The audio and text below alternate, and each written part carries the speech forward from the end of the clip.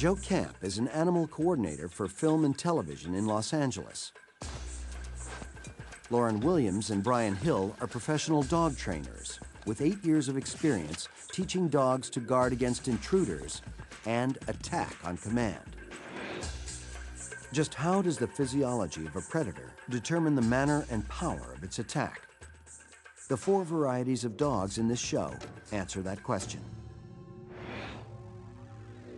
The bulldog makes his bite and then uses his body not only to wrestle the animal to the ground, he's actually twisting his bite to cause more pain. The Mastiff totally uses nothing but its weight. Its attack was head on, slam into with his body, get a grip, and down you go.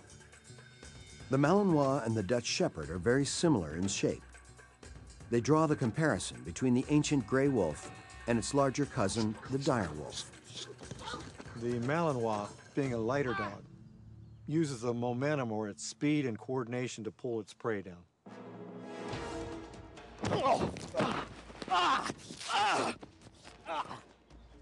I think the Dutch Shepherd combined all the best traits of all the different styles. He hurled himself, therefore getting momentum. He opened his mouth as wide as he could, similar to the Malinois, got that good solid bite. His weight slammed into the prey, just like the bigger dogs.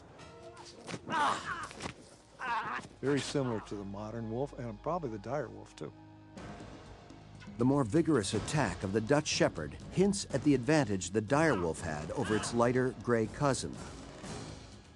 It may have used its more massive body to take down larger prey. Besides his superior size, the dire wolf's only other weapon was his massive head and jaw.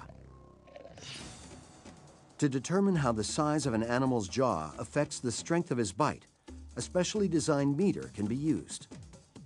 It will measure just how much power the jaws could pack. What we have here is a digital bite meter, and the sensor has a gap in it. When the dog bites it, it closes the gap. The readout over here tells you how many pounds of force the dog is applying.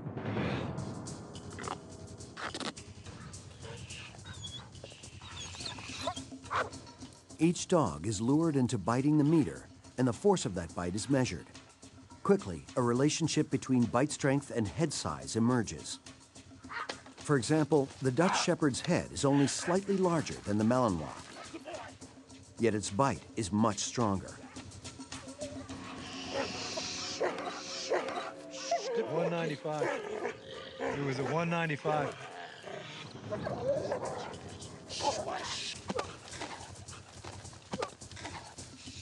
I got it to a maximum of 224 right now, but it was up to about 230.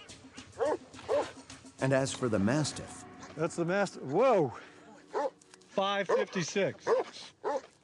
That's amazing. A lot more than I expected. The numbers demonstrate that a slight increase in the size of a dog's head can yield a significantly stronger bite. This was undoubtedly true for the prehistoric wolves. It's impossible to assign specific numbers to the dire wolf's bite, but it appears the dire wolf's larger head and jaw would have created a much stronger bite than his gray cousin.